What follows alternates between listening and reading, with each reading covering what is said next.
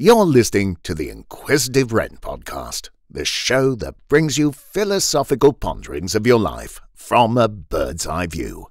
Now, here's your host, Sha. Hello, everyone, and welcome back to the Inquisitive Wren podcast. I'm Sha, your host. Thanks so much for joining me, and thank you to the new subscribers. It's much appreciated. Today's show is the second in a series on mediumship. And I'm going to be introducing or interviewing someone who's quite special. I met Ruth Phillips at a College of Psychic Studies workshop 20 years ago, it must have been. I think, and I can't remember, we'll talk about it in the interview, you'll hear that. But it may have been, I wondered if it was about past life regression. I'm not sure. It may have been about attachments. I was writing a paper on attachments at the time.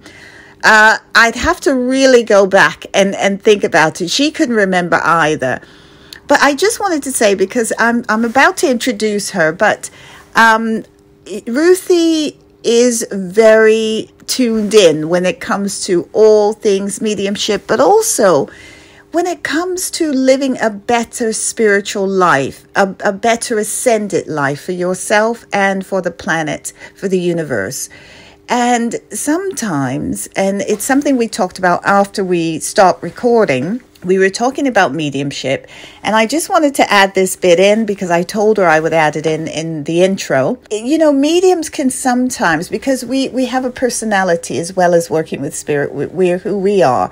And sometimes it's not what you say, it's how you say it. It's how you deliver the message.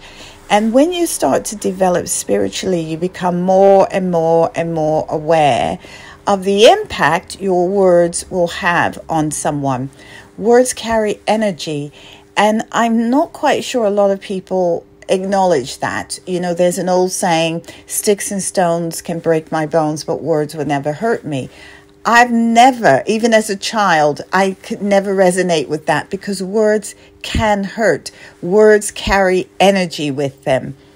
You only need to look at the ancients. You only need to look at incantations, chanting, all of those things. Words do carry energy. So I'm going to go into my formal introduction about Ruthie, but I wanted to add that in.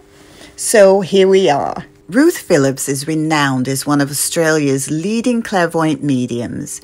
She's also an Advanced Aura-Soma Colour Therapist, spiritual life path counselor, teacher, spiritual healer, Feng-Shui practitioner, and past life therapist. Ruth has also taught at the College of Psychic Studies in London. She has been featured on a number of leading Australian TV and radio shows, including the TV show Sensing Murder, where a team of psychics help private investigators gather leads in Australia's unsolved murder cases. Ruth is regularly featured in print as well as online, where she holds the Awaken meetup. She continues to guide and help people develop in their spiritual practice. And she has a thriving private practice. And I'm so pleased to be speaking with her today. Welcome, Ruth Phillips. So, Ruthie, what was your first encounter of spiritualism? Well, when my family left England and we travelled and went to New Zealand, my grandfather was there. All my mother's family had gone to New Zealand. My grandfather was a very spiritual man, must have recognised something in me because I'd had all these experiences when I was little. I hadn't told anyone, but because he was psychic and spiritual. And in fact, his mother, my great-grandmother, and her parents were from the New Forest, where we were from in Bournemouth and around the south of England. And they were on the Romany Register. And my great-grandmother used to sit in the back of a caravan and tell fortunes. And I learnt that much later. However, my grandfather took me to the spiritualist church for the first time. I was 13. And we went, and this amazing medium called Beatrice Swaby was on platform. And it was standing room only. And my grandfather and I were right at the back of the church. And she came to him with a message all about a single red rose in a bud vase, about a sweetheart of his before he'd met my grandmother. I was fascinated because I thought that's amazing detail. And he confirmed it with me when I tugged on his sleeve and said, is that right? And then I looked around the congregation and everyone's face was lit up with joy at hearing from loved ones that they'd lost. And I thought, that's what I want to do. I want to bring that sort of joy and happiness to people. Well, careful what you ask for.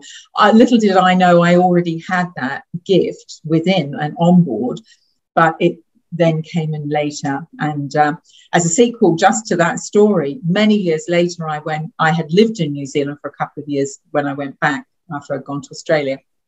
I went back to that same church and I was the medium on the platform, and standing at the back of the church in spirit was my grandfather standing with Beatrice Swavey. So it was a perfect circle and perfect way of giving back and giving thanks. However, I digress. So I moved to Australia. That night I went home from my first meeting, and all these people, something had opened and activated in me because I said, oh, I'm ready. That's what I want to do. So I lay down in bed and I had a semicircle of people in spirit all around me. And I went, oh, I was terrified. And I later found out they were my soul group. They were from spirit. They were my beautiful people who I love and communicate with all the time now.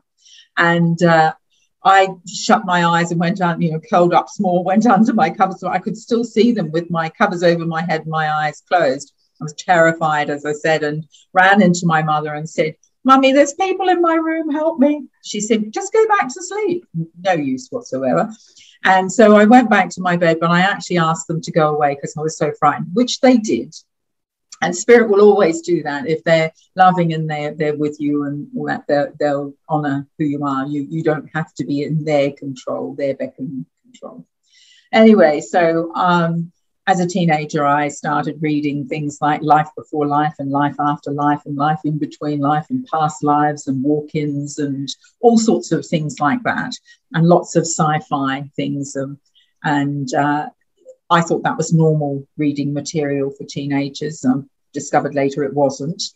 And then moved to Australia when I was 22 and went to a psychic fair in a shopping centre of all places. And there was a wonderful exotic looking woman then called Nicola, and she did a reading for me, or she was laying out some cards. And first thing she said to me is, you're on the wrong side of the table. You should be on this side of the table. And I said, whatever do you mean? And she said, well, you should be reading for me because that's your gift. And I couldn't believe it. And she said, I want to invite you to my meditation and development circle, which I went along to and I attended for a few months. And she put me, after our meditation, put me with another one of the girls there and just said, now hold her watch and tell her what you think. I didn't even know at that stage what psychometry was, which is holding a piece of jewelry. And I started telling this lady things and her eyes were just popping. And she's saying, yes, yes, yes, yes, yes, like this. At that stage, I had no way of knowing how to interpret things, but I was just describing what I was seeing psychically, clairvoyantly. I didn't know I could do that. And then everything just opened up. I remember going home in the car one particular night, it must have been about second or third time, and I'm sitting at a set of traffic lights because it was quite a long drive home, and I felt this noise went crack, and this amazing thing happened in my forehead, and I realized that my third eye had just been kind of like blasted open, and then it all happened from there, really. And I could just see everything and see into spirit. But I didn't realize even then I was a medium until I started talking to people and telling them about their granny who passed over and how she's talking about a piano or this or that or something. And they were going, yes, but she's dead. And I went, oh. And then I read in a book, this is what mediums do. And I went, oh, I must be a medium, duh. So it sort of came on as a natural thing because it's in my family. We're on the Romany register in the New Forest, and my great-grandmother, my grandfather's mother, used to tell fortunes in the back of a caravan, and I only learnt that many years after I'd started.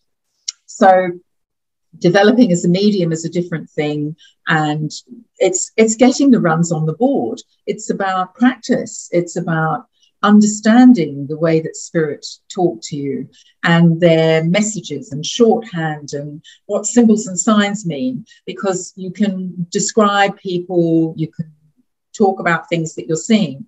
But the hard thing is the interpretation, and sometimes the message is lost in the interpretation. So, yeah, that's kind of how I got into it. But lots and lots of readings for lots and lots of people. That's the runs on the board are very important. That is amazing. And what's interesting is you have had a career. You've had a career really in the airlines and hospitality as well. So how were you doing the mediumship alongside that? Because a lot of people think that when you're a psychic medium, spiritual medium, however you label yourself, people label themselves, that's all you do. But many of us do other work.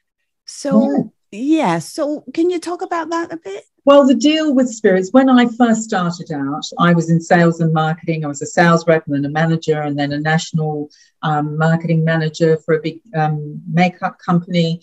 And then I wanted to go flying and join an airline. I joined Qantas. But the deal between me and Spirit was that I would do both and that I would be of service in the air and service to spirit.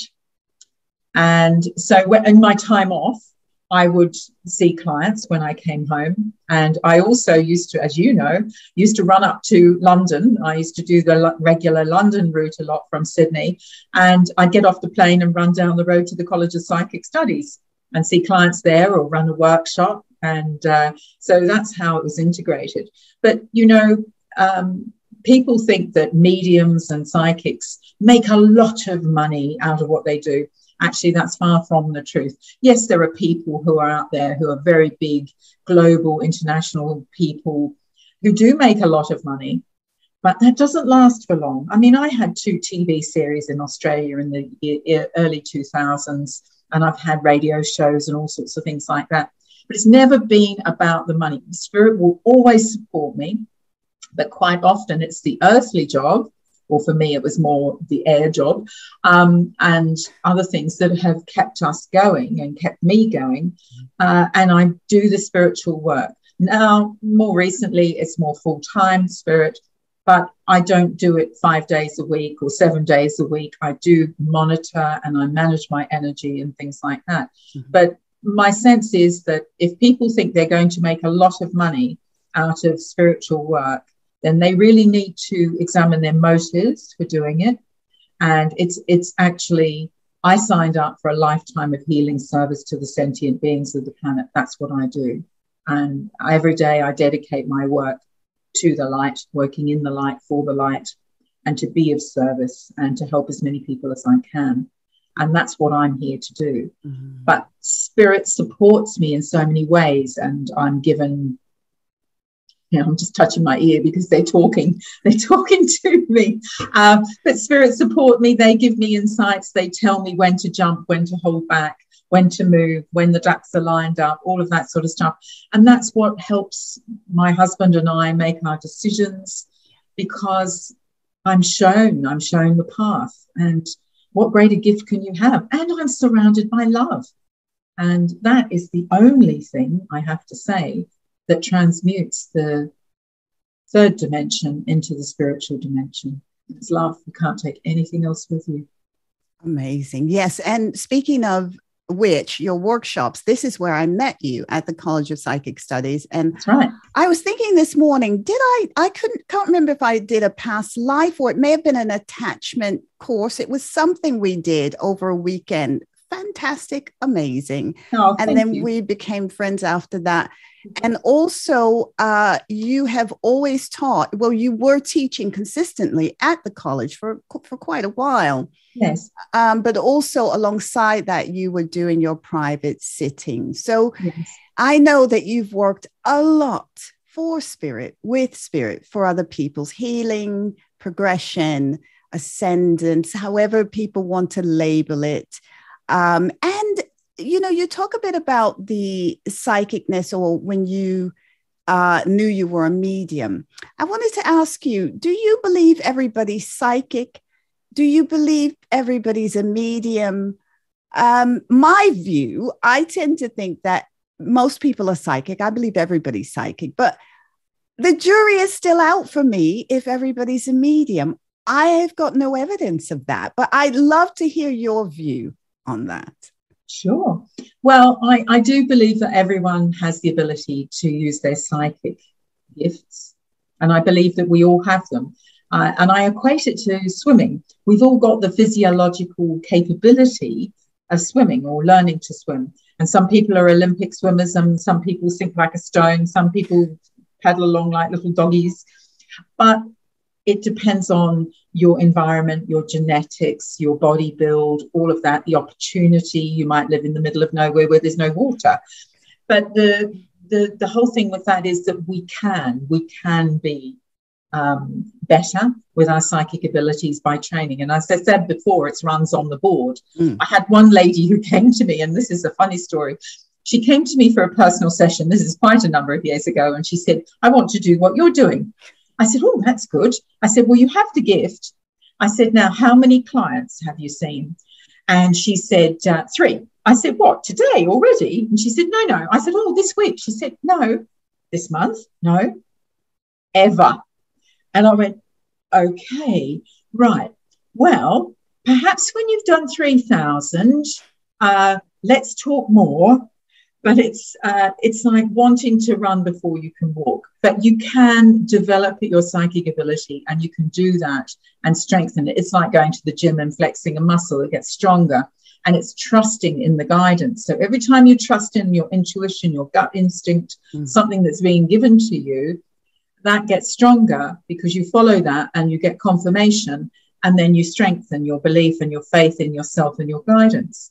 With mediumship, it's about tuning in to the other side, and it's about shifting your frequency and your dimension, because we're on the 3rd dimension where we're vibrating quite slowly, whereas spirit is in 5th, 6th, 7th dimension and beyond, and 4th, the more near realms are 4th. But in order to be able to communicate from here to the spiritual dimensions, a medium has to raise their vibrational frequency, and spirit has to bring theirs down to meet, so that there's less of a gap in the middle.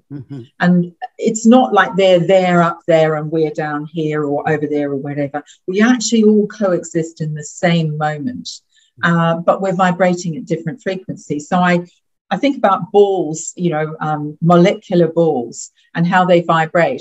When you put all these balls together, and if you try it with tennis balls or something, you see that there's a little diamond pattern where the balls don't meet. For me, the way to explain it is that I look through that gap in between the vibratory balls of the 3rd dimension and look into the 5th. And that's where I see spirit.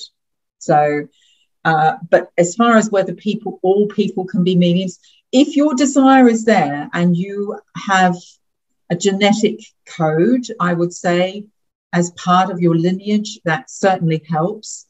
But what you have to do is open yourself up to the higher frequencies and raise your frequency. And there's a great deal of discipline required. Definitely, yes.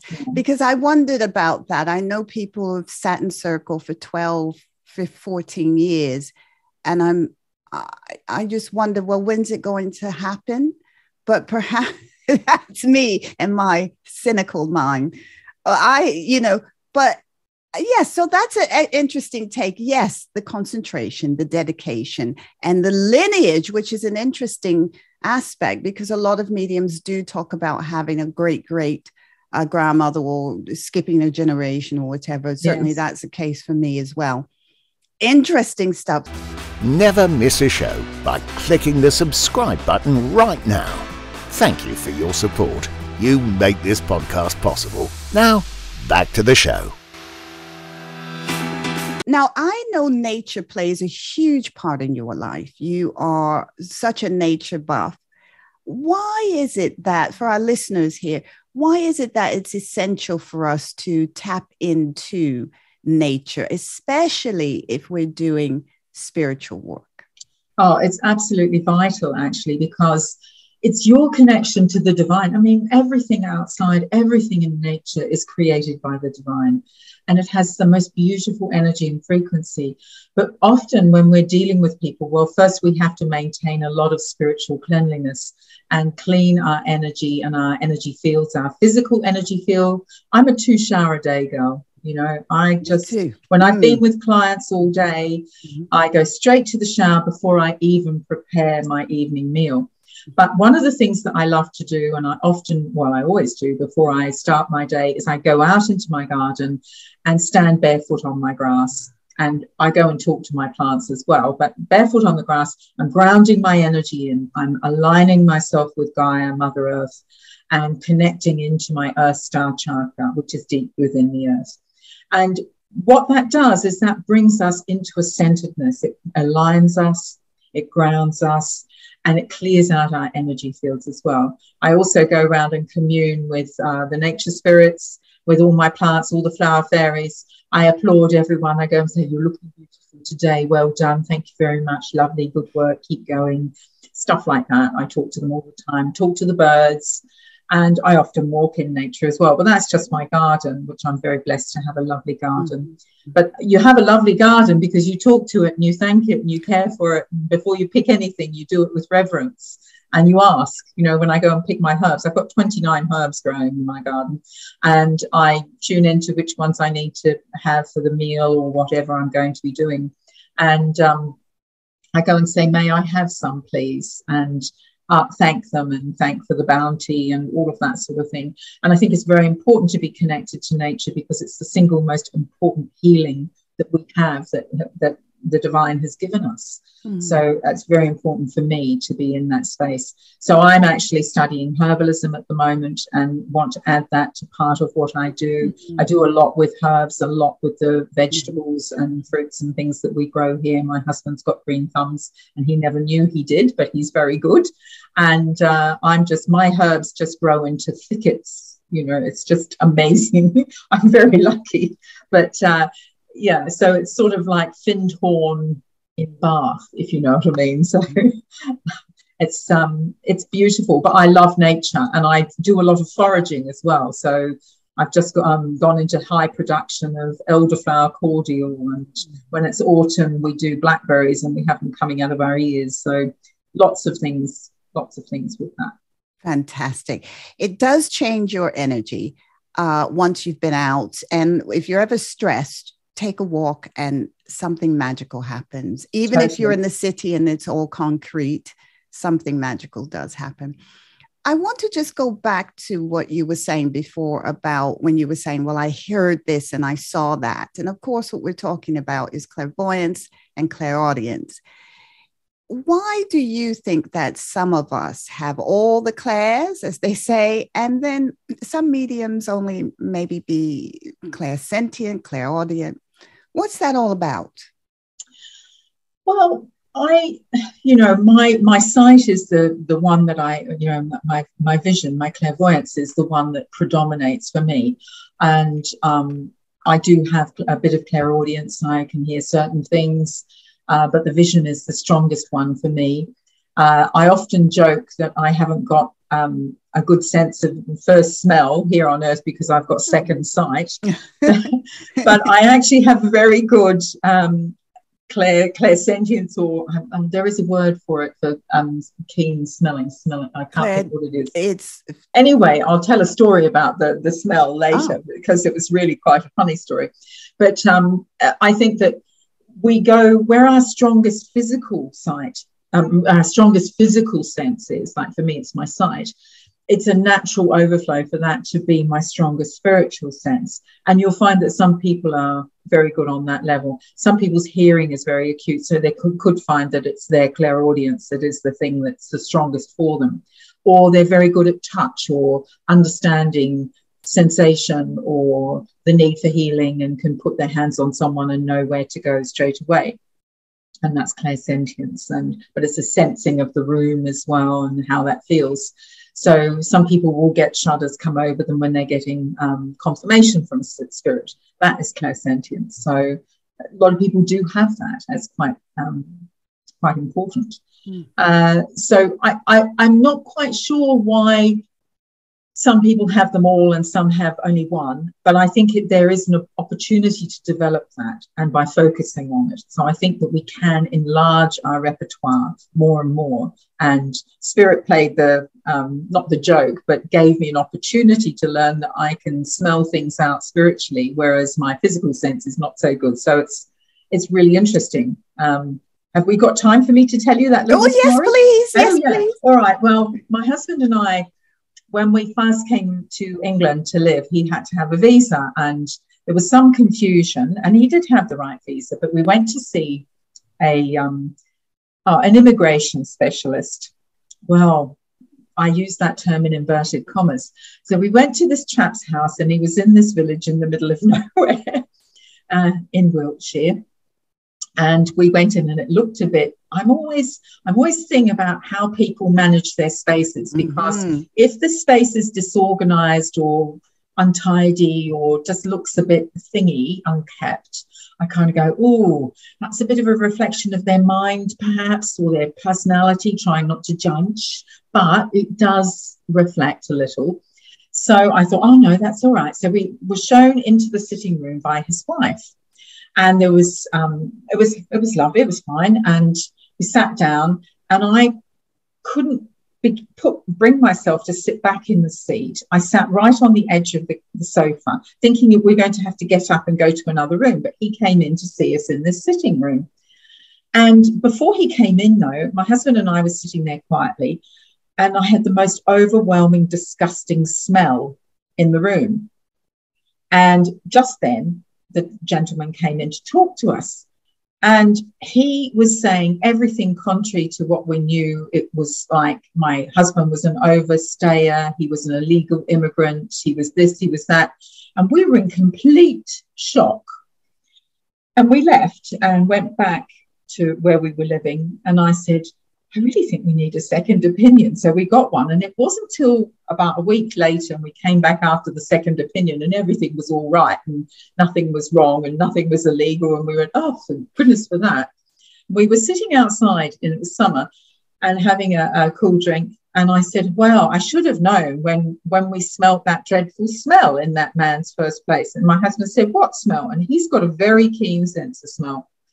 And I said, that smell, it smelled like a dead rat. It smelled like a rat had crawled under the sofa and died. And he said, I smelled nothing. And then I realized it was Spirit telling me that I was smelling a rat. I was smelling a rat with this person. I've never forgotten that. So now when I smell something that's overwhelming for me, I always check with my husband. I say, can you smell that? He goes, no. I go, oh, okay, Spirit. Oh, this is not good, or this is good. So it's really interesting, because I don't have that smell thing. I have to check use-by dates in the fridge or get my husband to smell it. So when I do smell something, I know it's Spirit now. So it's very interesting how they work. And it was a hard way to learn that lesson, but goodness me. That's a good lesson to learn. Incredible. Absolutely. And actually, one of the questions I was going to ask you was, how do you receive your information from Spirit? It's probably one of the most popular questions I tend to get. Well, how does it actually happen? But you're actually explaining it as we go along. Oh, that's great. Yeah, you hear, you see, you sense, you smell at times. So all of this is helpful. We had an incident in Sydney where they had an open day at the local police station, and myself and the lady who lived across the hall from me, the place that we were renting, she had a child the same age as my daughter, and they were both only 4 or 5 at this stage. We're going on at this tour, and then we went into the prison and went in. I just didn't even think about it, because it was on this sort of round the village tour kind of thing.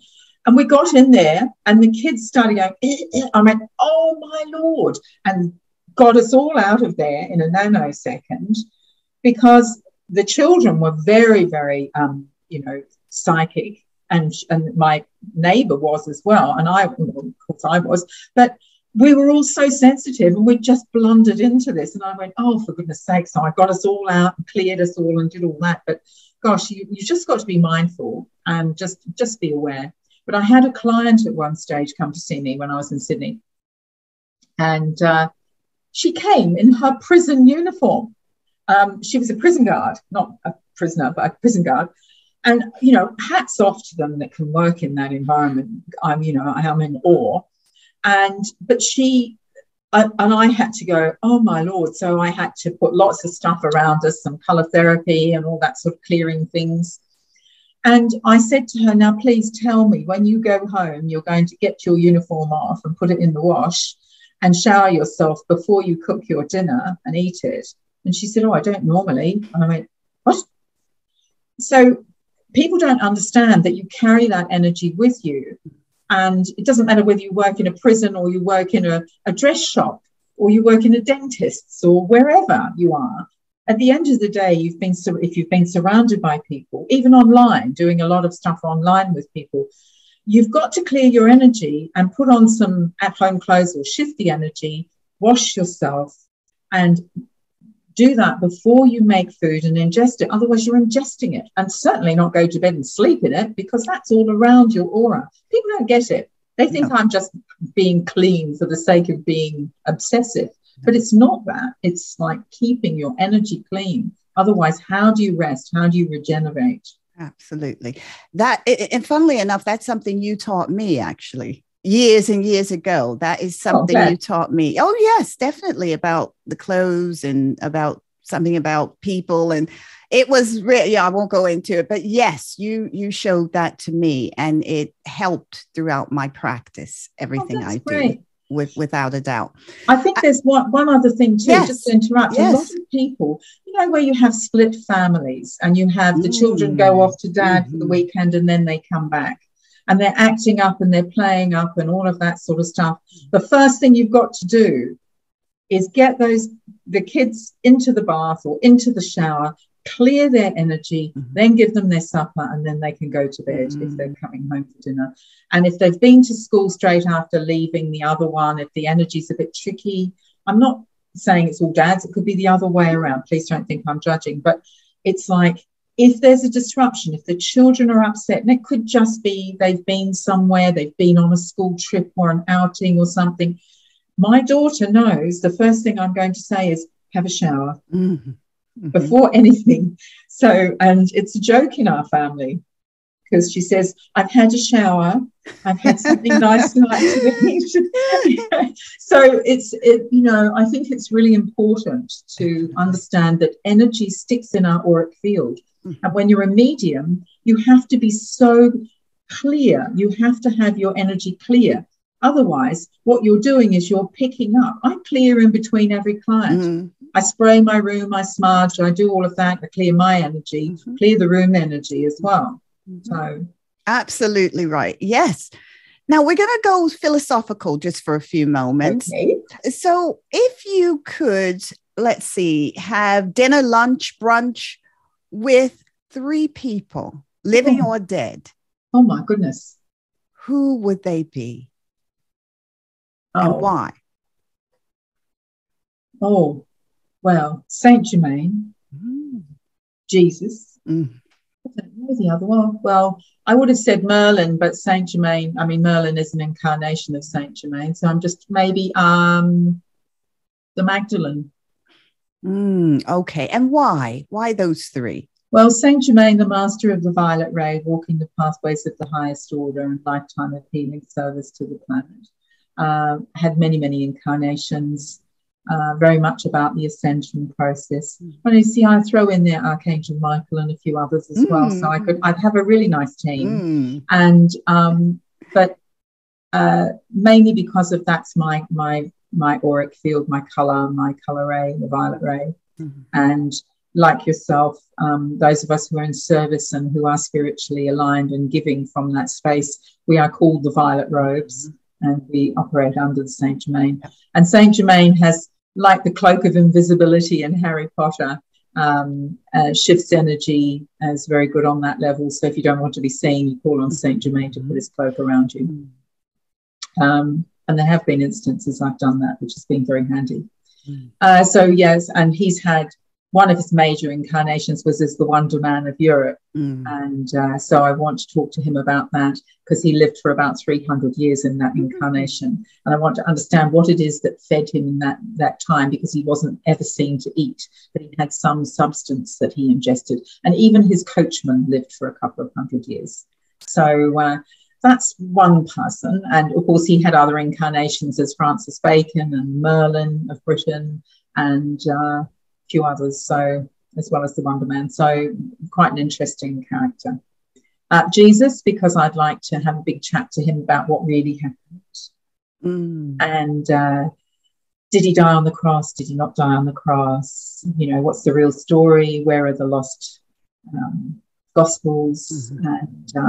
And have the Magdalene with him, because I believe that they were married. So, you know, that might go against a lot of what other people believe in. But anyway, and find out whether she did indeed go to the south of France and all that sort of stuff. So I really like to have a big chat. But also, as Lord Sananda, Jesus does a lot of healing. So I want to understand a little bit more about the healing processes with him, and his role in the ascension that we're going through, and how he's leading that. So I really like to talk to him about that.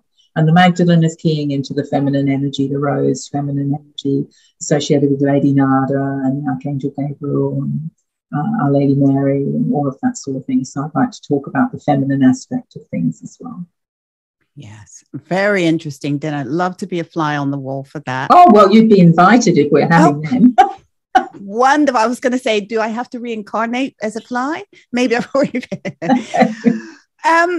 Right. So what's one of the most important things that you've learned from your work as a medium?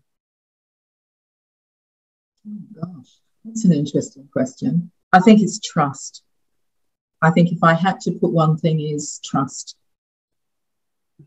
Trust in my guidance, trust in spirit, trust in the divine, more trust in the divine, because those in spirit, you know, they have got a sense of humor and stuff like that, but also know that I'm not alone. I do know that, and I trust in that so very much, and I trust in the process, and that they will always look after me and protect me, and that I'm guided. That's my thing. And that there is so much love around. Yes, there is indeed. And I want to ask a bit about something that is talked about a lot. I recently saw a program, and I talked about this on when I was introducing this segment on my podcast, the idea of skeptics. So I recently, it's funny how spirit bring these things to me. I was just, you turn on YouTube and you get all the recommendations. And there it was, first recommendation. I can't remember the exact thumbnail, but it was something about scams and mediumship, or medium scams or Ponzi schemes. And then they dumped mediumship in. I thought, well, let me listen to this. And it was somebody who was trying to force a very well-known young medium who's on TV, trying to force him to give him a reading. And the young medium was saying, no, I refuse to do it, which I don't blame him. When I looked at the person's energy, there's no way. But why do you think that some people are so insistent that this doesn't exist, that everything they know is real and true, that if it's not scientific, well, that's still debatable. It's not scientific. I believe it is. But they're saying, well, if it's not proven scientifically, that means it doesn't exist. Why is it? Because we're all skeptical. I'm still skeptical about life and everything else. So I think that's a healthy thing, skepticism. But why is it that mediumship, psychic abilities are constantly trying to be debunked? Well, it's the patriarchal system, isn't it? And there's a lot of power and there's a lot of truth in it. So if you look at many things that have ancient belief systems, I mean, the astrologers of today used to be the astronomers of years gone by, and they were highly revered. And the seers. Look at how long you had to wait to go and see the Delphi of Oracle, the Oracle of Delphi, should I say. I mean, all the great names of the time queued up to see the Oracle of Delphi. And it's since, I believe, since the Council of Nicaea that King Constantine or Emperor Constantine ruled over, where 300 odd books from the Bible were eliminated, and the seers were eliminated, and the past lives were eliminated, and this was eliminated, and that was eliminated to fit with the patriarchal view of the world. And that's part of it. And then it's been promoted as something to fear. And this is what it is. It's not just skepticism. It's actual fear of the unknown. And if you know that you know what it's about, and if you understand and you get into it and you understand how it all works, it's not necromancy, it's not, witchcraft, it's nothing like that. But people have been trained to fear it until they learn otherwise. And there are only two emotions, and that's love and fear. Everything else stems from either of those. And so for me, the skepticisms are fear. And another late medium, who's a friend of mine in Australia, always used to say, for those that believe, no proof is necessary. And for those that don't, no proof is ever enough. I love that. So succinct and 100% true. Absolutely. I always wondered too, if some of it is the issue, and this is probably my training, my background, but we look a lot at envy, jealousy, and I think that there's something very human about the skepticism. I think that sometimes people cannot accept that perhaps some people can appear to be able to do things that other people find not able to do. And I think the spiritual world can be very, yes, woo-woo, but also very kind, very nice. And I come in and say, hang on, I think they're just envious. I think they're just jealous. Sometimes people are just jealous. Well, I think that there is that aspect, but that's fear as well. That comes down to fear because they don't have something. They're fearful that they don't have something that someone else has. Absolutely. So, yeah, that greed, that fear, that not wanting to be someone better, but that's not being happy in yourself anyway. And the thing is that anyone who is skeptical, who wants to have that gift, they can work on it themselves. I mean, you know as well as I do that you have to work at your art. You have to work at your mastery. You don't become a master medium in a minute. I've been doing this work for over 35 years, and I'm still not not fabulous. I'm not an ascended master. I'm still human. I still make mistakes in my interpretation. Yeah. But, that's okay. I get it. And I go, oh, I understand. I understand how I read that. Instead of explaining what I was seeing, I interpreted it. So I think that people who are jealous and there's plenty of room for us all. That's the thing. We could all, every single one of us, and in the golden age of Atlantis that we're going into, in the 5D world, in years to come, we'll all have that gift. Mm-hmm. And it's going to be a natural thing, like knowing how to swim or blowing our nose. If you'd like to be a guest on the show, email us at inquire@theinquisitivewren.com. That's ENQUIRE@theinquisitivewren.com. Be sure to check all social media, especially the Facebook page, for new topics being discussed. And if you can contribute, please let us know so you can be a guest on the show. Now, back to the show. Yes, exactly. What are your thoughts about why we are given certain information and why we're not? So, for instance, people are saying, well, why didn't psychics tell us about the pandemic? Or why somebody once emailed and said, I was ill. I saw a few mediums and none of them told me I was ill. Why is it that tends to happen? Well, it's quite interesting because you'd have to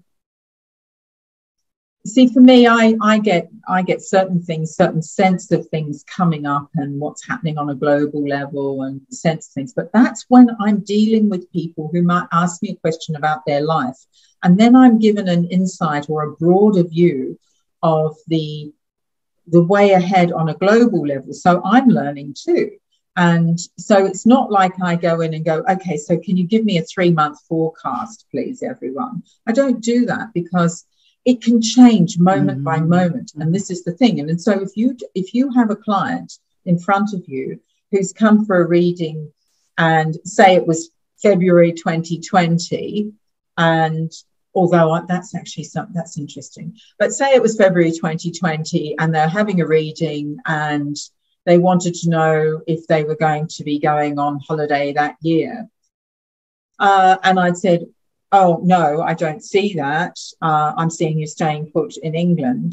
I wouldn't necessarily have asked why, or I might not have been shown why. Right. Do you see what I'm saying? Absolutely. But it would be more like specific to their situation. Right. But it's interesting because in February 2020, we were planning the next month to go to Australia for a holiday. And I just woke up in the middle of the night one night and I said to my husband, we have to cancel our trip. We can't go. We'll be stuck.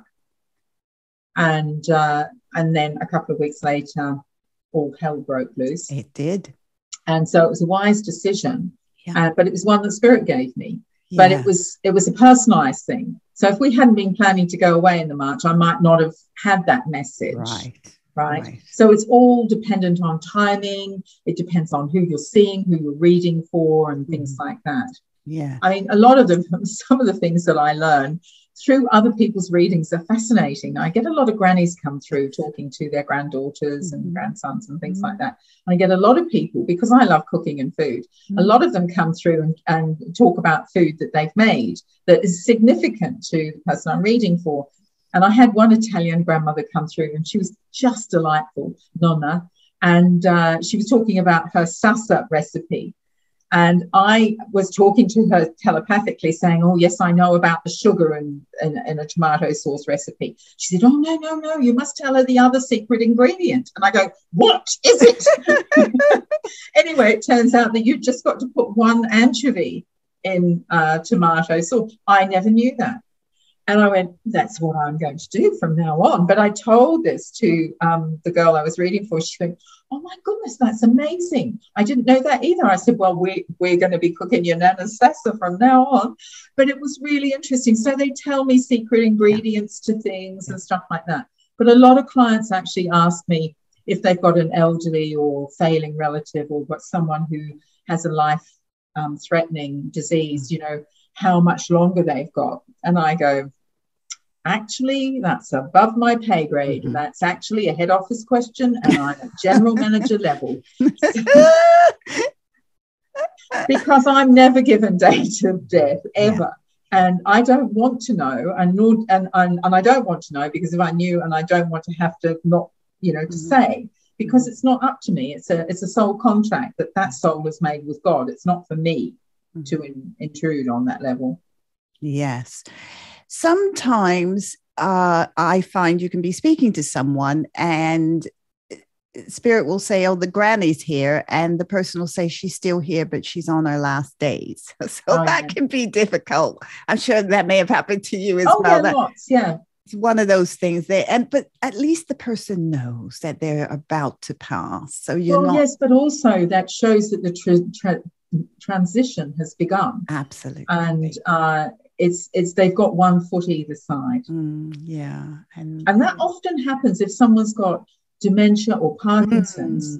As they fade out, so they might be here 90% of the time and 10% in spirit, and then it becomes, you know, 80-20, 60-40, 50-50, and then when you get down to 30% here and 70%, you know that transition is well underway and they're living more of their life in spirit than they are in the physical, although the body is still continuing on. And so it's an interesting process. So yes, very interesting. It's a process. Yeah, it is a process indeed. Ruthie, this has been incredible. It's the first time we've had, although I had the pleasure of being on your podcast Funnily enough, listeners, viewers, Ruthie has had a podcast herself in the past. It's been how long? 10? Oh, gosh, it would be... You were one of the first. 15, 18 years ago, perhaps. Yeah. One of the first. It's still on my website. Oh, bless. And you were one of the first people doing podcasting before podcasting was a thing, as the young people say. Yeah, exactly. Well, yeah. I'm doing once a month things now. What I've done is because we've been through COVID, and for the last 18 months or so, I've wanted to bring people together to give them support at this time, because a lot of people were in lockdown here, of course, and in Australia and all over the world. So I've got together a group called Awaken, the Awaken community.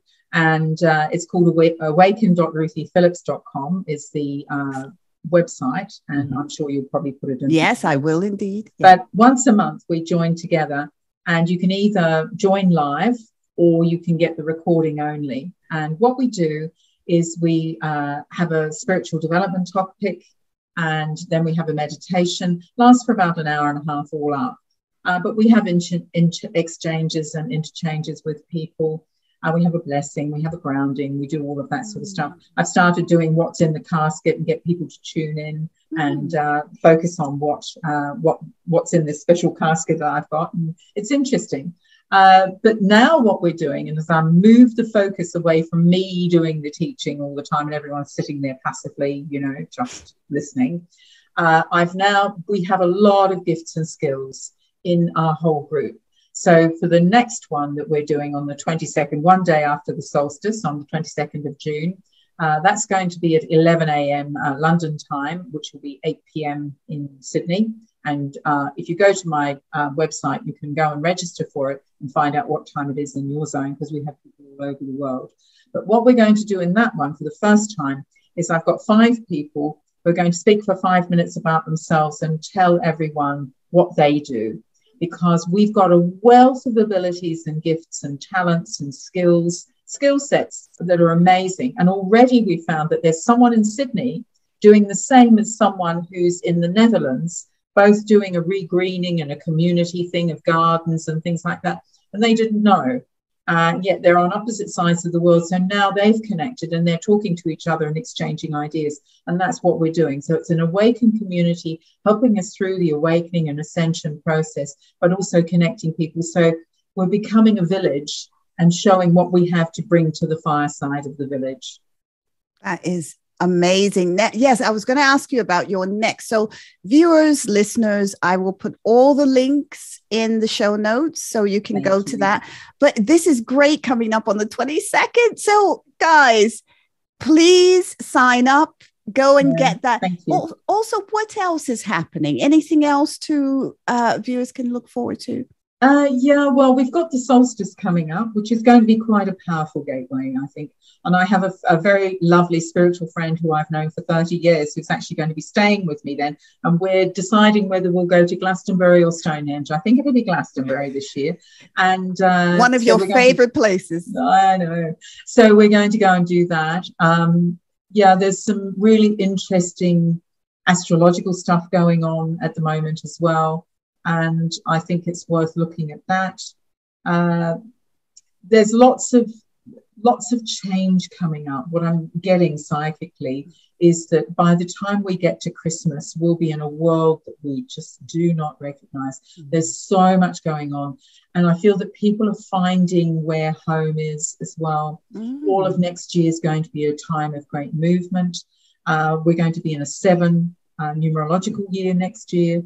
So that's a time of karma, but it's also about walking the pathways of the highest order. That's the 7 is the violet energy of Saint Germain, because 2023 adds to a 7. So that's why it's a global year for those that don't understand that. So there's a lot of stuff happening, but I think by the end of 2023, people will be going through things. And one of the things that I would say and why I'm really connected to nature and growing a lot is start growing things for yourself. Start becoming independent. Start, even if you're doing micro herbs on the windowsill in your kitchen, start to do things where you can give yourself some extra food, some extra green and chlorophyll and light and things like that, because I think that things are going to go through. It's going to get a little worse before it gets better, but it will get better. And when it is, I feel that we're just going to be in a shining golden time. Oh, that's interesting. And one of the things I was going to ask you, because we're winding down, but what is your best tip for everyone to live a better life? Oh, well, turn your TV off. That's my tip. Because during the pandemic, if you had your TV on, we were going through a global pandemic. If you didn't, it was Wednesday. Right. Simply put, yeah. Simply put. Yeah. So turn your TV off. Stop watching the news. Stop tuning into the global narrative. Get out in nature. Enjoy your life. Live your best life ever. Do what you can that gives you joy. If you're in a job that doesn't give you joy, find something, retrain, go and do something else. Stay in the job until you've retrained, but find something else that you be passionate. Don't waste all your life doing something that you don't like. When I was 15, I stood in my bedroom in my parents' home and I said, not for me, the ordinary life. I want a magical life. I want things to be amazing. Well, they have been. I ordained that at 15 and it has been so all my life. So if you want a magical life, you can make it so. You don't have to depend on anyone else to make it for you. Live your best life. Be the example to others, because the more you raise your frequency, the more you live your best life, the higher your energetic vibration is, the more that raises that of the planet, and we all come up together. Fantastic. Even as you're speaking, the vibration is raising. And listeners, I'm sure you can feel it through the screen. I mean, now we've come to the end where we put a fork in it, as I call it, far out random question. So I've got a little bowl here. Oh, you can't see it. Maybe you can. I'm just going to pick one. Okay. It really is random as well. Okay. So what was an experience you didn't think much about at the time, but it ultimately made you a stronger person?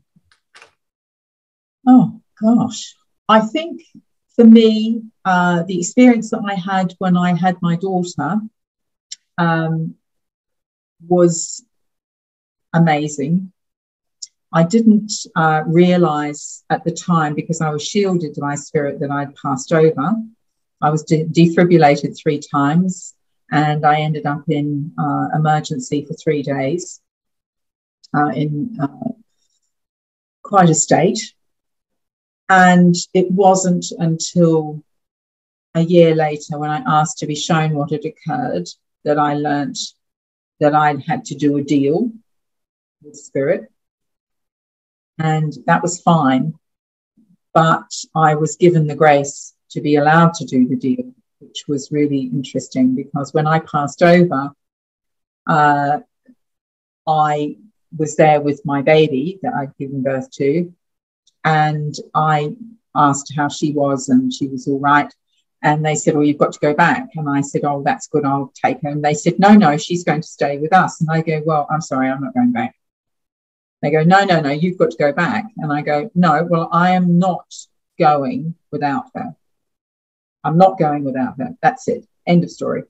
And so we had this, I argued with God, essentially. And they said, oh, but it'll be very hard and this and all that and, all that sort of thing. And I go, okay, I don't care how hard it's going to be. I'm not going back without her. So it has been hard, and it was hard. It's not hard now. It is hard because we're separated and we haven't been able to get together for a couple of years, but thank goodness for FaceTime and stuff like that. But it was hard when she was little. For various reasons, but emotionally, not because of her, but because of circumstances. And it made me very strong. I didn't know at the time because I was being shielded, but then knowing that really made me very strong, because I knew that I'd made a choice, and that choice came with consequences. However, I know it was the right choice, and it hasn't stopped me doing my work. And that was the thing. So I think it's made me more compassionate as well in the process. What an incredible story, which I'm hearing for the first time. So that was very interesting. And I have met her. She's lovely. Thank you, Ruthie. This has been incredible, as always. I always learn so much from you. Thank you, darling. It's been an honor. I'm grateful for all your teachings. And if anybody wants to know more information, all the links will be in the show notes. Also, you're still giving readings. You still, yes, people I can still book? am. Yeah, I'm still here in Bath if anyone in the UK wants to come and see me. But I do Zoom readings as well, and I record them and send them to you afterwards. So you can always email me at info@ruthiephillips.com or ruth@ruthiephillips.co.uk. Perfect. And viewers, her readings are incredible. That's what I'll say. Thank you, so darling. please go and get one. Thank you once again. It's been fantastic. And my pleasure and honor. Thank you, darling. Thanks so much for listening today. Make sure you subscribe and follow on all streaming platforms. Leave me a comment and also let me know if there's any particular topics you'd like me to discuss. See you next time.